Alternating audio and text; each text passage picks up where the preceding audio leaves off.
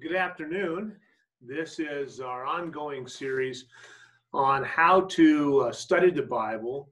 And by this time, we're at about session 8, and we're about 2/3 our way done. And so today we're going to be focusing on the issue of the interpretation of Scripture. So the question is, what does it mean? Now, we have been spending time on the issue of observation. The issue of interpretation is what we call hermeneutics, which is the science and art of understanding, translating, and explaining the meaning of Holy Scripture. I believe this is that the quality of our interpretation is directly related to the quality of our observation in the time we have spent really digging into Scripture. Interpretation is not the end in itself, nor is observation. So we spend all of our time just simply going through concordances and Bible dictionaries, or we were doing cross-references and stuff. Obviously, that leads us to the purpose of saying, well, what does this mean? But ultimately, the issue of what it means is, then how do I apply this truth to my life? Well, we'll talk about that in weeks to come on the issue of application. And application always demands an honest approach to obedience to the Word of God. I believe that the primary task of the Bible teacher and preacher is to explain the Bible.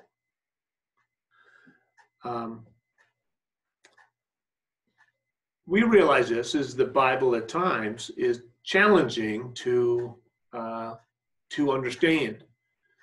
Why? Because we are reading the thoughts provided to us and the truths provided to us by an infinite God, and we are finite. Here's what it says in 2 Peter chapter 3, verse 15. Bear this in mind, that the Lord's patience means salvation. Just as our dear brother Paul also wrote you with the wisdom that God gave him. He writes in the same way in all his letters, speaking in them as of these matters. His letters contain some things that are hard to understand, which ignorant and unstable people distort, as they do the other scriptures, to their own destruction. Therefore, dear friends, since you already know this, be on the guard so that you may not be carried away by error of lawless men and fall from your secure position, but grow in grace and knowledge of our Lord and Savior, Jesus Christ. So even the Apostle Peter knows that the proper interpretation of Scripture is important and to study effectively so as to not to distort the message. And Peter once again also acknowledges that some Scripture is hard to understand and it needs study and explanation. Well, I know there's some people that believe that's impossible then. Well, it's not. Don't give up. God is the one who helps us as endeavor. The Holy Spirit leads us into all truth. And so, and explains and enlightens the very life of Christ in the believer. And so let me encourage you that you're going to gain more as you study and you commit yourself to study. And here we have a book that's written over a period of 1,500 years by many authors, inspired by the Lord. But never forget that it is God's love letter to you. Now, we realize this is that when we talk about the interpretation of Scripture, there's been some different ideas about that throughout the centuries. For some, it believe, well, this is only for the enlightened ones, or for those who have been educated, or those who are in spiritual authority. Well, when the Protestant Reformation took place, one of the mainstays of the Protestant Reformation was that Scripture itself should be our sole authority, and that the Scriptures should be made available to the common man. And what a blessing it was that the Reformers took very seriously in the years after the Reformation to translate the Scriptures into the tongue, into the language of the common man. Here's what that great scholar and pastor R.C. Sproul says in his book called Knowing Scripture. Private interpretation is never meant that individuals have the right to distort the Scriptures. With the right of private interpretation comes the sober responsibility of accurate interpretation. Private interpretation gives us license to interpret, but not to distort. And so we get to these two terms, and the terms is that we come to exegete, or the word exegesis of Scripture. It is a compound Greek word that means to lead or to guide out of something, or you're looking to something and you're pulling from it. The opposite of that is a word called eisegesis, which means to lead into or to put something into. And so the error can come, instead of us going to Scripture and allowing Scripture to reveal itself, we pull it out. Is the danger of error is when we go to Scripture with our own preconceived biases, and we wanted to say what we wanted to say, and that's a danger. And so let me encourage you in your life that your Bible would be, in a sense, it's God's love letter. It's your friend. It's God speaking to you. So I have found it helpful for myself to write in the margins of my Bible and underlying verses, and I'm using the cross references. And so the Bible itself, and this study Bible that I own, which is a New American Standard Bible that I've had 3 different covers put on, becomes my textbook, but also becomes my workbook. And it is a precious thing, one of the most precious things that I have in my life. It's very important for us that we understand that there's a common and persistent myth about the Bible that its real meaning is hidden behind some surface messages. Wayne McDill, senior professor of preaching at Southeastern Seminary, says this: even though the Bible uses symbolic and figurative language, most of it is clear to the reader, even when you don't know about the people, places, and events in question. You can grasp the point of the text. I think this is extremely important. Let us never come with the idea, boy, that unless you know Hebrew, and you can have your quiet time in the Hebrew text, or you know Greek or Aramaic, that somehow you cannot benefit from Bible study. Now, those things may be extremely helpful, and they are. But ultimately the vast majority of Scripture, as we observe it and we interpret it, that they're so very clear.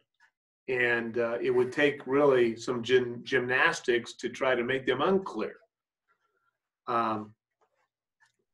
Another part of that issue is that Scripture has a singular meaning. So when you're going to a passage, it may have multiple applications, but it's going to have a singular meaning. Let me read this.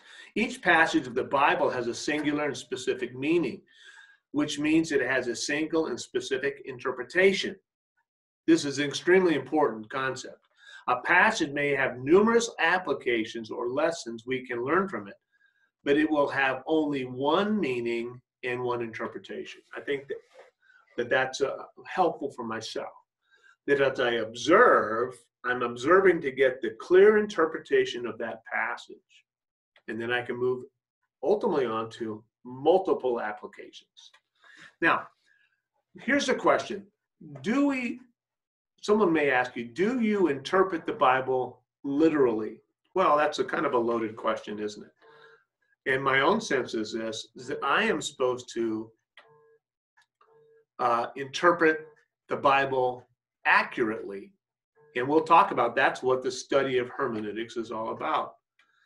Here's an example that I read, that a 3-year-old, her name is Amelia, receives instruction from their parent to say, I would like you to go and dust the furniture.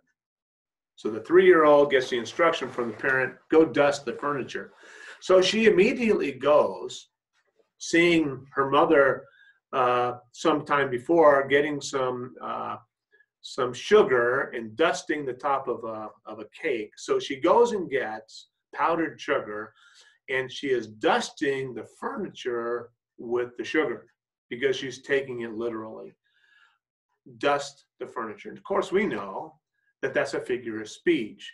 It means not to dust it, but to actually to remove the dust from the furniture. And so part of it is that obviously we are taking Scripture in its context. The little girl did not understand the communicative intent. What was the intent of the communication? And friends, that is one of the most important things of us getting from observation to interpretation. What was God's intent? What is he intending to say? So obviously at times we have to look at the figures of speech. And so as we'll talk about, like here we go, dusting the furniture. Or I would like you to make a sponge cake. Well, I mean, you could get kind of dangerous if you said, well, I'm going to make a sponge cake. I guess I should go get some sponges and chop them up and make a cake out of them. No, what was the intent? What are the meanings behind these words? And it is in that we'll come with it to a proper interpretation. All the factors go into interpreting a clause. And once again, last week we talked about it's best to see the fragment of communication in its proper form. So at times a sentence is simply part of a larger concept. And so let me encourage you to see the paragraph as the context for whatever that verse may say. Once again, the verse numbers were added many, many centuries after the Bible was written. And they're very helpful, so we can quote chapter and verse. But let's make sure we're looking at it within the context. Now, once again, we want to look for the apparent communicative intention of God, the writer who was inspired, God breathed. And here's what Lane Proven, he wrote a book called Reformation and the Right Reading of Scripture. He's professor of biblical studies at Regents College. Here's what he says. We are to read Scripture in accordance with his apparent communicative intention as a collection of texts from the past, whether in respect to a smaller or larger section of text. It means to do so taking full account of the nature of the language in which these intentions are embedded and revealed as a components of Scripture, unfolding its covenantal story, doing just to such realities as literary conventions, idioms, metaphor, typology, and figurative language. To read it literally is, in other words, to try to understand what the Scripture is saying to us in just the way in which we seek to understand what other people are saying to us, taking into account, as we do, their age, culture, customs, language, as well as verbal context in which individuals' words and sentences are located. Now get this. This is what is meant by to read it literally, in pursuit of the communicative intent of God, in search of what we believe, how to live, and what to hope for. I think that's extremely important. Once again, we're getting to the bottom of what God is trying to say. So if I said to you, how many people are going to be here on Sunday? And I said, well, boy, I don't know. I can give you a ballpark figure. Well, there's no ballpark. It's a figure of speech for me. I can give you an estimate. So once again, we go to the intent, and we're trying to say, how is God trying to communicate to us. And often he's doing it in exciting ways by using figurative language, and these things are absolutely extremely helpful for us. Now, we want to look at 5 keys to interpretation. The first we must look at is content. That's the raw material, kind of the database of the words. Direct cause and effect between the content and its meaning. It's the questions of who, what, why, when, where, and wherefore. And we pick that up as we do our observation. So it's content. Next is its context. We don't want to take a verse out of its context. What was said immediately before and after this verse? So that's it, the context of the verse. Here's an example. In Philippians chapter 4, Paul, after getting to the end of this great epistle of joy, says, let's stand firm in the Lord, beloved. And then he seems like he changes subject, because then he urges Euodia and Syntyche to live in harmony with the Lord. And he encourages the brethren there to help them. And then he goes into the theme again. Rejoice in the Lord always. Again, I say rejoice. Let your forbearing spirit be made known to all men. The Lord is near. Well, if I look at the context of Euodia and Syntyche, it's not just random. I realize that in the context of what he's saying to the Philippian church, that they must be struggling with their joy, and they're struggling with their joy because of a lack of harmony. And he's using them as an example, and an example of how we should be helping people live in harmony. So, we take it in the context given. So we want to look at, once again, in our observation, the literary content. What is the rest of that paragraph about? The historical context, what's happening at the moment, what else is taking place at the same time, the cultural moment in context, understanding the culture there is written to, the geographical context, which is extremely important. Knowing and understanding the geography tends to have leads tremendously of relevance and realism of a particular account. So in my sermon this coming Sunday, Jesus is in Capernaum, and he's walking along the sea, and he comes back and he sees a tax gatherer's office. Well, I think it's critical to know that Capernaum is placed on one of the great trade routes of the ancient world, the Way of the Sea. And it went right through Capernaum. And so it would be extremely helpful for me to understand, boy, what's a tax gatherer doing there? And why is it in that specific spot? Now, there's also then the theological context. What did the author know about God? What's the context theologically that it is being written in? So an example could be the book of Romans. We know that it is stated in the book of Romans that it really is a treatise on the issue of what salvation is. And then he unloads the issue of what faith is, and all have sinned and fallen short of the glory of God, and the wages of sin is death. And so we see this in the cultural and the theological context. So the first is the content, next is the context, next is a comparison. We compare scripture to other scriptures. Donald Gray Barnhouse, that great man of God, said, you very rarely have to go outside the Bible to explain anything in the Bible. So here's the greatest lesson I can tell you. If you want help understanding a passage of scripture, then be a student of the whole Bible, not just that one passage. And it just takes a lifetime to be a student of the whole Bible, but that's great because we got a lot of time. And we waste our time on a lot of frivolous things, but it's never a waste of time to be a student of the Bible. Now,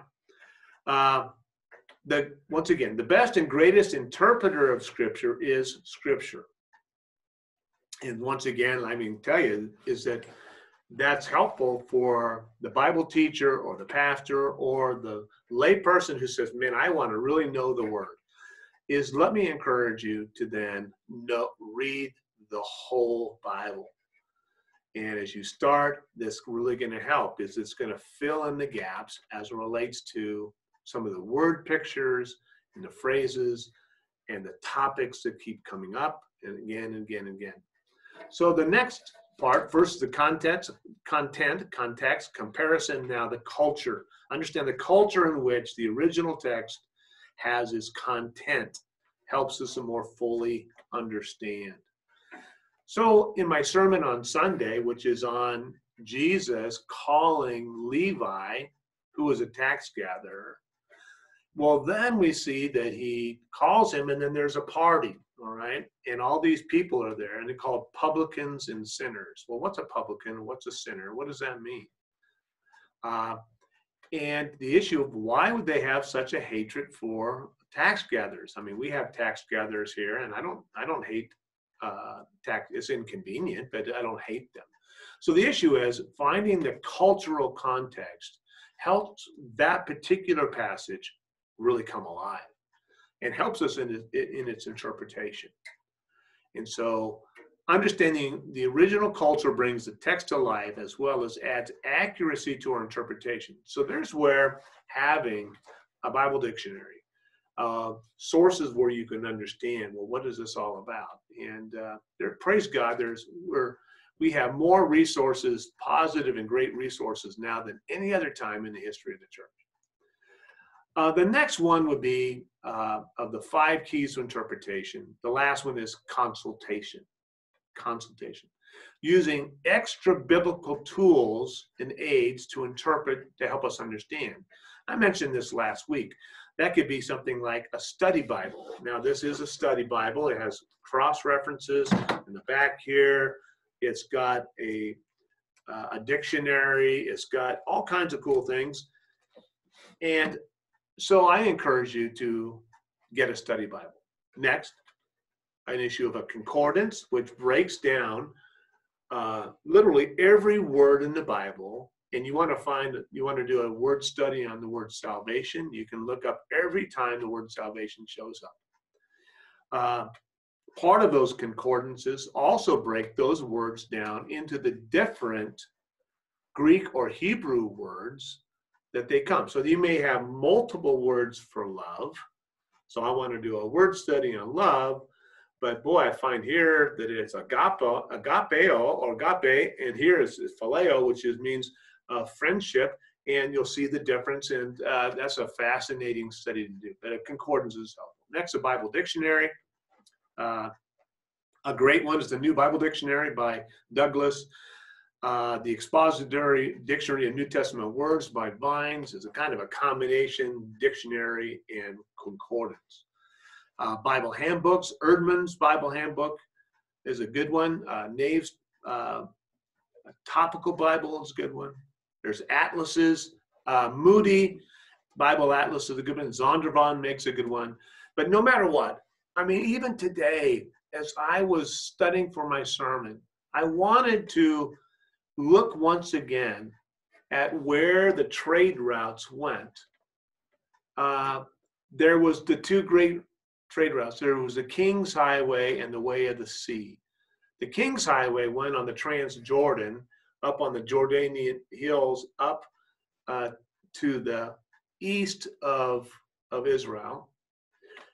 The Way of the Sea comes down into by the Sea of Galilee and then crosses over into the plains out by where today Tel Aviv would be.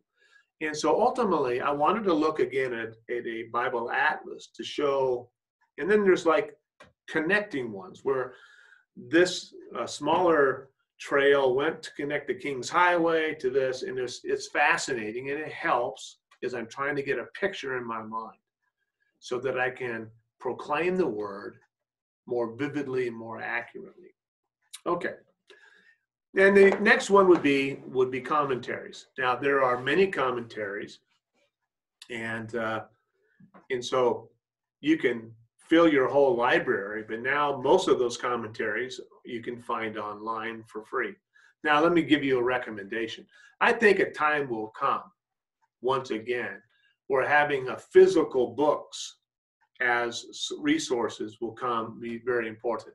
In the last couple of years here in California, we've had power outages, and it was kind of nice to have my books. And there, once again, after I've done the observation, and then after I've done the study, then I can go and see, I wonder what John Piper, or I wonder what Spurgeon says, or I wonder what MacArthur in his commentaries say. And I think that's an important thing. Now, also, too, I have commentaries that they're all orthodox and biblical, but they may not come from the same background that I come from. That is a helpful thing. That is helpful because it helps me to see things through another person's eyes. And so that's something that's helpful. But once again, we use the Bible as our primary source. Be very, very careful about constantly quoting some person. Well, Pastor Gary said this, or Pastor John said this. And so be very careful, because let Scripture be the authority. Okay, now we want an issue of understanding figurative language. We'll talk more about that next week. But one of the keys of getting Scripture properly is the fact of having a clear sense of what kind of figurative language is using. So there's a hyperbole, that's an exaggeration. So take the log out of your own eye before you can take the speck out of somebody else's eye. That's hyperbole. Metaphor is a comparison in one thing that expresses another. A paradox is a statement that sounds absurd or self-contradictory, but is a logical thought. A simile uses like and as. There are rhetorical questions. There are idioms that are very geographically centered. And so the issue is, if I would say, hey, give me a ballpark figure, that would be something that would be, that someone in New Zealand would understand, because they got ballparks there and they're in English language. But a person living in the Amazon would, I said, give me a ballpark figure, they would be dumbstruck. And so I would have to figure out that idiom. And they may speak to me in idioms that I don't particularly understand. And so that's one of the challenges of communication, or even Bible translation. Now, I'm going to pass on the issue, we'll do it next week, of 10 principles of how to keep out of trouble with figurative language. We'll do that next week. But once again, when we compare Scripture with Scripture, it helps us keep Scripture in perspective. So many of these idioms or word pictures are used many times throughout Scripture, and they're helpful. Now, I want to close by talking, these are 5 reasons there are so many interpretations of the Bible. Okay. Well, the first is this, is because people are lost. And if you try to go to the Bible and you're not spiritually aware, and it says this, that unbelievers cannot interpret the Bible correctly because they are spiritually dead. Ephesians 2:1, Colossians 3:13. They're spiritually blind, 2 Corinthians 4:4. And the things of God are spiritually discerned, 1 Corinthians 2:14. Okay, so we all realize this, that if someone goes to Scripture, that is extremely difficult to say, wow, that's, I'm going to be a proper interpreter of it. Now, I do believe in this. I do believe that God provides common grace.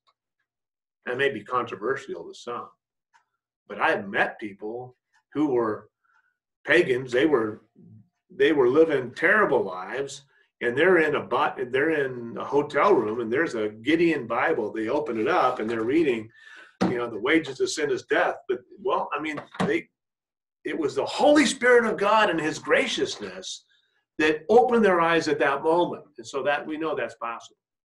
Well, not only possible, but we know that that's the power of the Word. But ultimately this is that one of the reasons why there are misinterpretations is people don't come to Scriptures with spiritual eyes. They don't come. as they come at times as spiritually blind, and it doesn't make sense to them. The next reason why scriptures are often interpreted poorly, or there's so many interpretations, I think, is laziness. 2 Timothy chapter 2, verse 15. And Paul commanded Pastor Timothy, be diligent to present yourself approved to God as a workman who does not need to be ashamed, accurately handling the word of truth. The word diligent there in the New American Standard Bible is the Greek word that means give maximum effort to something. Go after it. Don't be lazy about it. In fact, I believe this is that, we often can pick the low-hanging fruit, but sometimes the best fruit's way up in the tree. It takes a little bit more effort. And here, it says, be diligent to pursue it. So many Christians handling God's word while attempting to come to a theological conclusion, friends, we have to give it our best effort. That means a time of wrestling with the text, reading, observing, asking the right questions. And I believe God will bless our diligence. We consider the historical setting, all the contextual things. It takes a lot of time. And so part of it is many people come to a poor interpretation, or not a full interpretation, because they're simply lazy. All right. Now, I have to say, I'm sure, I know I've been lazy at times, and how God has rewarded me when I am diligent. The first is a lostness of why there's many interpretations. People are lost and they're blind. Next, they're lazy. Next is they're a bias. Everyone faces a battle of bringing their own personal biases to the text of Scripture. To one degree or another, most of us have been guilty of this. We come with our preconceived notions, or maybe this is what I was taught. And so let me give you an example. If, in fact, I was taught as a brand new believer that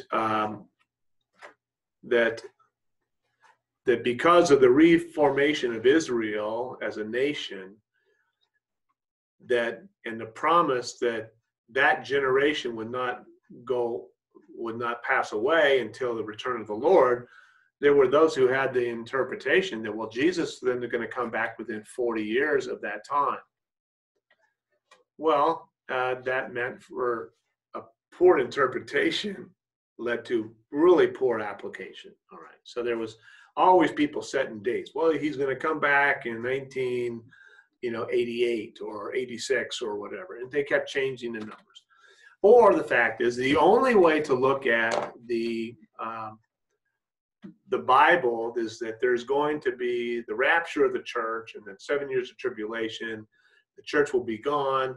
And realizing this is that as I wrestle with the many passages dealing with the return of Christ, that I have to make sure that I leave my biases aside, because I want to get it right, and I still wrestle with these things. And so there you go.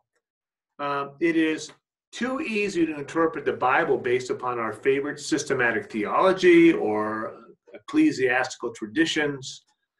Make sure you realize, even if you have something as grand as the great creeds of the Scriptures, that those creeds are based on Scripture. That the creeds are drawn out of Scripture. We don't get the creeds and impose them on Scripture. So basically, this is that a goal of sound exegesis is to only take out of the text what the original authors intended. We have eisegesis when we allow our own personal biases to influence the biblical interpretation. So be very careful about your biases. This is what I wanted to say. The next reason there's so much misinterpretation at times is a lack of humility. A lack of humility. A lack of allowing the Word of God to have authority over your life. Over something you may even have a preconceived notion about. And so part of it is, as we look at it, we realize this, is that we must come to the scriptures humbly. When we come to a doctrinal position completely disassociated from the Bible, it's nothing but pure rebellion. Say, no, I'm going to impose this. And not only does it limit your ability to apply it properly, but I believe, unfortunately, there are churches, whole groups of Christians that are really off base because they are majoring on a minor. And so that's what happens when we lack humility. We have to come to it. Lord, speak to me.